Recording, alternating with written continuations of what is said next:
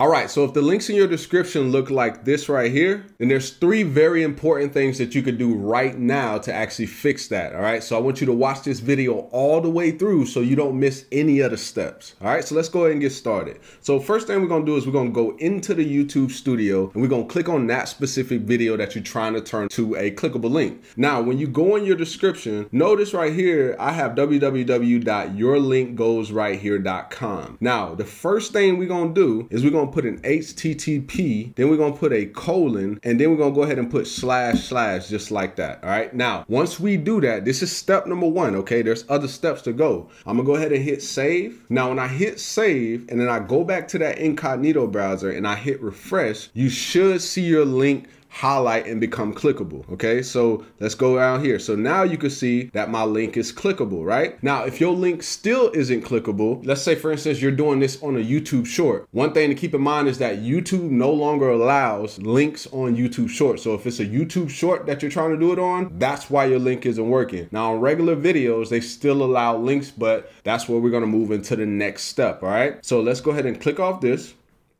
And then now what I'm gonna do is I'm gonna go right down here to where it says settings. And then you're gonna see this right here pop up, all right? So when this pops up, you wanna click on channel, and then you wanna go to feature eligibility, okay? So I'm gonna go ahead and move me over to the left side of the screen so you can see what's going on. All right, so right here you can see it says standard features, it says intermediate features, and it says advanced features, okay? So notice that I have all of these enabled. So this first one right here, this is gonna be by default, right? You're gonna see this as soon as you start your YouTube channel. Now, when we get down here to intermediate features, this allows you to unlock custom thumbnails, which is very, very important when it comes to getting views because that's the first thing people typically see, right? And it also allows you to unlock longer videos, live streaming, and there's something that you're gonna see when you come here. So when you go here, if you haven't already verified your YouTube channel, you're gonna see something that says verify your phone number. Now, what you wanna do immediately is you wanna go ahead and verify your phone number. Click that button, it's gonna take you over to a little screen, and then they're gonna send you a code to your phone. Now, when they send you the code to your phone, go ahead and enter that code, and then what's gonna happen, it's gonna say, okay, you are verified. Now you can go ahead and close that screen out and then refresh the page. Okay, when you refresh the page, now when you come here, you should see it says enabled for you. Okay, now if you look right here, this one says advanced features, right? Now advanced features is where you want to pay very close attention to what I'm gonna share with you. So if you look over here, remember you unlock things every time you verify your channel at each level. So if you look right here, it says external links in your video descriptions. So what does that mean? That means that you need to have all of these unlocked in order for you to actually put links in your description. All right, so boom, you verified your phone number. That's step number one. Now look, that's a requirement. You have to unlock intermediate features in order for you to even unlock what you need here in this video, which is the external links. So if you look right here, intermediate features enabled, and then you also have to do a video verification, valid ID, and you have to have channel history. Now, the good thing is I'm gonna go ahead and show you this on the screen. It says simply look at your phone's camera and follow the prompts.